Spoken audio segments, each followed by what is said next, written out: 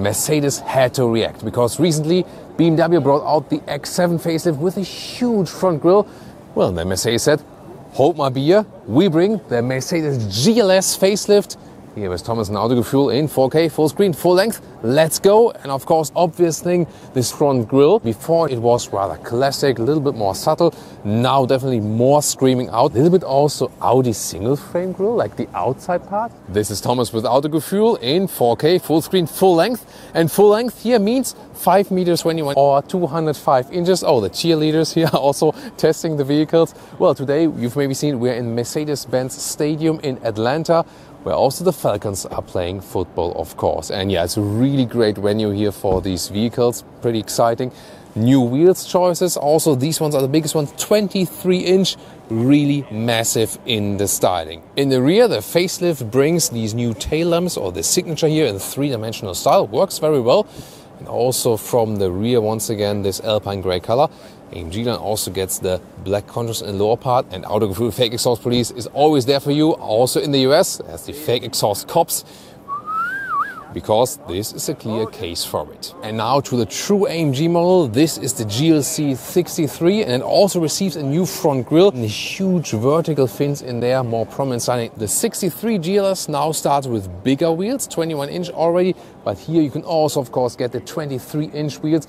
In this case here, with this more aerodynamic styling, this will split opinions, won't it? And the GLS, no matter which one, AMG or not, you can always get with these side steps here for a more prominent look as well. And in the AMG version, the 63 in the rear, you get this diffuser style, and whoa, another case for the Autogefühl Fake Exhaust cops, because on the outside it looks really massive, but the real exhausts are on the inside. Top sporty end is the GLS 63, the AMG. Top luxury end is here the Maybach version. Listen and repeat, Mercedes-Maybach and not Maybach. So we in Germany, we have this thing with the, yeah, I don't know. I grew up with it. Here you can see the side design elements are new with the Maybach logo. That's very interesting. And this grille with the lot of vertical fins. It's just that here, because you need this sensor area there, the sensor is most visible here in the Maybach version in the front. But you here get this typical Mercedes star on top still. Side of the Maybach is special because where you don't see the side step yet, but when you open the door here, well, look at these. These are large, and then you can, for example, also access the rear, because that's what the Maybach is all about. Soon more to that. The Maybach version is not too different in the rear. Here we can see the real naming for it. It's GLS 600 Maybach. 600 indicating something of the power.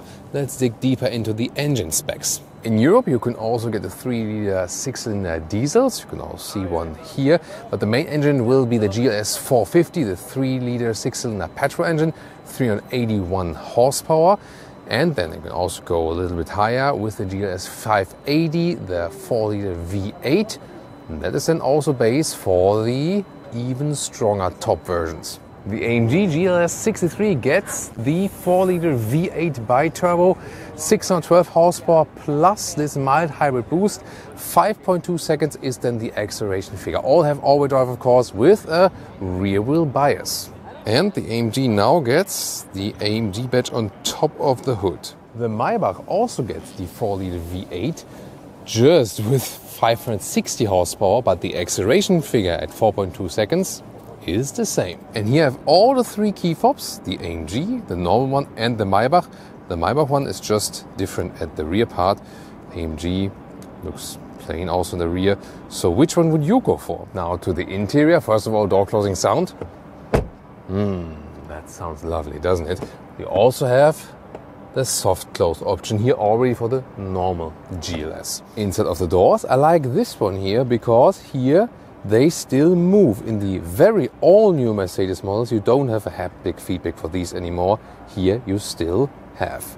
Nice matte wood here. Then news with the steering wheel. This is like this exclusive steering wheel where you have the shiny surface at the side.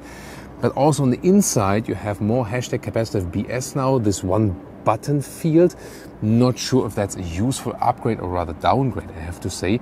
Seats in the 450, you can also get an Arctic or MBUX if you want to go animal free. In the higher versions, it's actually not possible.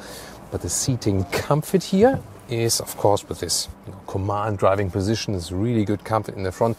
And with 189 or 6'2", you still have a lot of headroom left, even though you went for the panoramic roof here. Interior cockpit overview. This dual screen is very well integrated, I feel. A lot of stress here design-wise on the air vents and matte wood. Nice. We still have manual climate unit with nice clicking sound, and you get updated infotainment now. I feel that the infotainment is now faster, so quicker reactions, more responsive. And you have this new off-road view here, including the off-road camera with a transparent bonnet feature. And if I would move forward, then this area would also be covered with an image, just a past image, and the image around is live.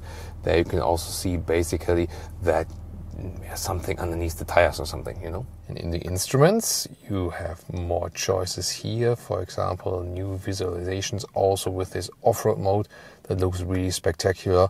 Or you rather go for the classic stylings like here and sport or understated. They are sport view, why not? Middle console here, in this case also with a lot of nice matte wood.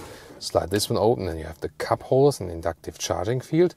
You also have the heated and cooling function here, or cooling and heating, that's the way. This is the way. And then this touchpad here, you can not only control the touchscreen by a touch, you can also use this one here, also possible. This is the drive mode selector. You can go sports mode or normal mode run here. And you can lower the air suspension here or put it higher for off-road use. Interior of the AMG, the GLS 63.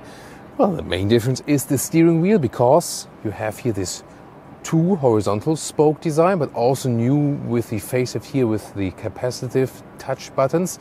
Cool that you can pick the driving mode directly at the steering wheel. That's my favorite feature, definitely. And also here a microfiber side for the steering wheel. Here you can also see very well how the ambient lighting plays a role. Of course, you can get it also for normal GLS versions, also here and also underneath the screen. Maybach interior, also when you access the driver's door, you can see here these retractable side steps. They fold out, look at that, opening the door, and there we go. And that's then, giving you easier access inside of the door. You can see here you can get exclusive decor materials or also new stylings. This also the two-tone scheme for the steering wheel. But the rest of the differences are in the front. Not so dramatic. Rear seating, you can see this is the setup with a through bench that goes all the way through. You can also opt for a captain seat setup. Then you would have the individual seats left and right. So depending on which seat configuration do you need or want. Legroom here to the front seat is totally fine, really more than sufficient. A lot of space and also headroom for the rear passengers, no problem. You can also get rear entertainment here, but maybe nowadays you would rather just put your own iPad here. What's your take on that? Please tell me in the comments. And the seat bench goes a little bit backward. You can also adjust, for example, here front and back. Also the back part of the seat also electronically adjustable, and everything will also be able to to fold them electronically from the trunk. In the middle part, well, there's a small middle tunnel, but you can sit comfortably also on the middle part. So this is indeed for a lot of people on the inside the biggest Mercedes SUV model. Here this middle part you can also fold down. More screens are available, they're optional, inductive charging pad and so on.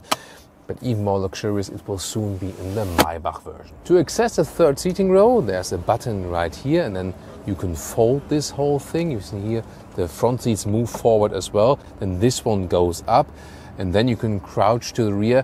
Well, if you have the captain seat set up, you can also go through the middle and to the last seating row. But the question is always how much space is left. And see, this way I could still sit in the third row, but then in the second row there's hardly any leg room left. Maybach version in the rear, the GLS, have the champagne cooler, the fridge in the rear. And then you have this split seat, middle console. You can also fold down these tables. For example, then you can switch them around right here. Be careful with the rear seat entertainment. And then for your laptop, for example, that is quite cool. And then the most impressive feature is putting everything for maximum space. There's a button here also, and then the front seat goes forward. Nice ambient lighting integration here as well. And also the footrest comes up. And of course, when you have manners, take off your shoes.